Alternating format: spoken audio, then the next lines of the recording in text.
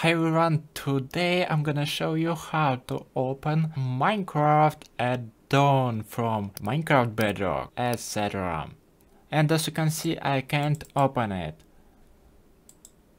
But fix this problem is so easy. You can tap on that file and do right click, and after that tap on rename and just choose Minecraft add-on and type in here zip or rar, it doesn't matter, and tap on enter.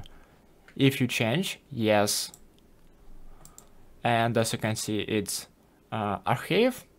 You can tap on it and as you can see I can extract it on the desktop and I can open it. That's it, I hope it helps. Please consider subscribe to our channel and give it a thumbs up.